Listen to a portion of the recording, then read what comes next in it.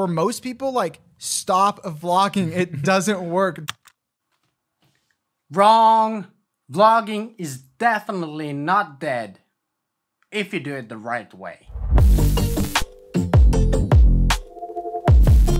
Now the fact of the matter is that in 2022, these kind of random day-to-day lifestyle vlogs don't work anymore. But the kind of vlogs that do work are strategic vlogs that gives the audience some kind of value. And that's what we're gonna talk about today. Creating for yourself is stupid. First, we of course have to define what a vlog actually is to talk more about what works and what doesn't. Vlogging has evolved over the years, and for most people, when they think about vlogging, they think about people like Casey Neistat with the Joby Gorilla Pod documenting his daily life. But for 99% of people, that doesn't work anymore. Because the thing is that no one cares because no one knows you yet. Now, before you comment something like, what about this creator, what about that creator, hear me out. Hear me out.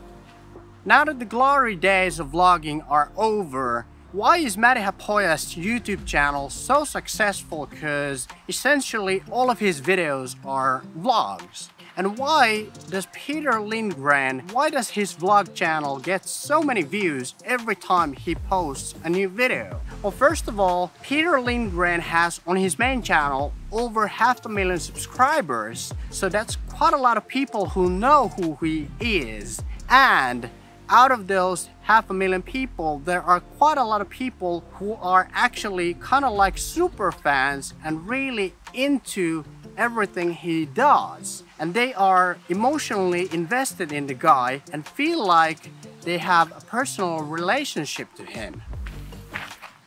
Also, you have to remember that those kind of people who are able to post any kind of videos on YouTube, no matter how crappy those videos are, and still get millions and millions of views, those people are unicorns and you can't replicate what they're doing. If you're a small creator like me, what you need to do is to think about vlogs as a video format, a way to deliver information that will help your audience and give them value.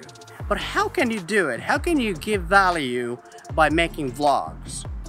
Before you start filming your vlog, you should always start by planning your title, thumbnail, and the actual topic of the video, just like with any other YouTube video. Always keep in mind that what's the incentive for the viewer to keep watching your video, even if they have no idea who you are. For example, in my situation, I could do a review of a camera in a vlog format, and I'm going through my day and communicating something throughout the day that's valuable information for the viewer. When you think about it from your viewer's perspective, when they click on your video, the title and the thumbnail, the video's topic shouldn't expand much further from what they clicked on for. In other words, what you shouldn't do is title the video something like Canon R5 review, and then when they click on your video, it's like 10 minutes of you walking your dog at the park and then 1 minute of you reviewing the Canon R5. You know what I mean? What I would do, and what actually I will do in the future, is make my vlog answer at least one question that my viewer has in mind, or solve at least one problem that my viewer has. That way I can make sure that my vlog is actually delivering something and actually giving some value to the viewer.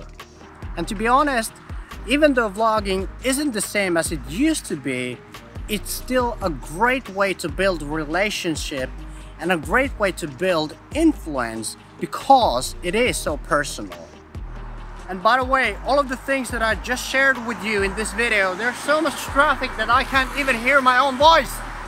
If you found this video helpful and want to make even better vlogs, then I highly recommend that you click on either one of these videos somewhere here on the screen, because I think you're gonna find them helpful.